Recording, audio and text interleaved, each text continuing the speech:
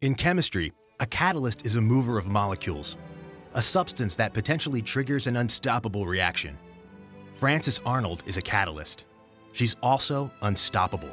With boundless energy, Arnold is out there, reshaping major industries, using, of all things, the building blocks of life. Arnold grew up in Pittsburgh, Pennsylvania, refusing to conform to expectations. In high school, she cut classes to hitchhike to a war protest and work as a cocktail waitress at 2 jazz clubs while still underage. At just 17, Arnold left home and earned a living as possibly the youngest female yellow cab driver in Pittsburgh. Soon she applied to Princeton with subpar high school grades, but nearly perfect standardized test scores. A creative essay about her disinterest in traditional high school classwork tipped the scales, and Arnold got accepted. Some people accuse me of practicing chemistry without a license. But I think chemistry belongs to whoever does it. Belonging or not, years later, as a new assistant professor at Caltech with a PhD in chemical engineering, Arnold began toying with a new kind of chemistry. An idea with the potential to change how we make detergents, cosmetics, fuels, and the pharmaceuticals that save and prolong our lives. The $4 trillion chemical manufacturing industry faces a fundamental challenge. Making complex chemicals like some life-saving pharmaceuticals can take many steps, using toxic metals and solvents.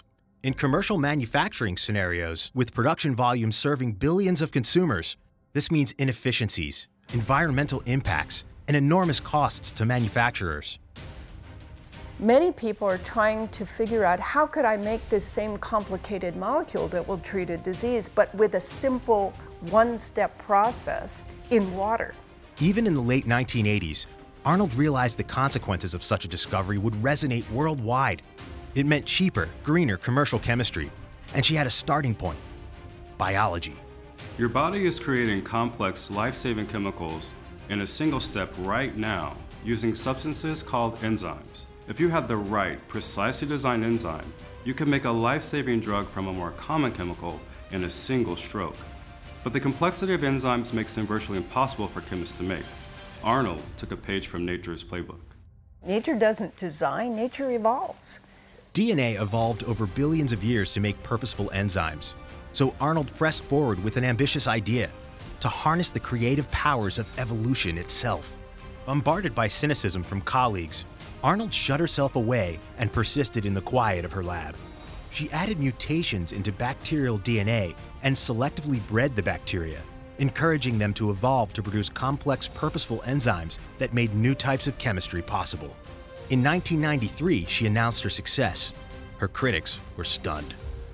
Bypassing billion-year timescales, Arnold's method, called directed evolution, produces enzymes that make complex drugs easy to mass manufacture, that make detergents and other essential products cheaper and better, and that even produce renewable liquid fuels for airplanes and diesel trucks.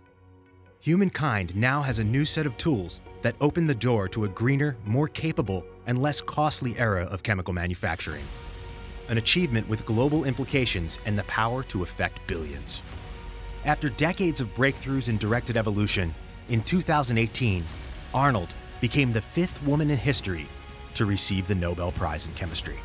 I enjoy what I do. I work with brilliant young people every day whose lives are just starting out. And I'm blessed to have the ability to share their lives with them.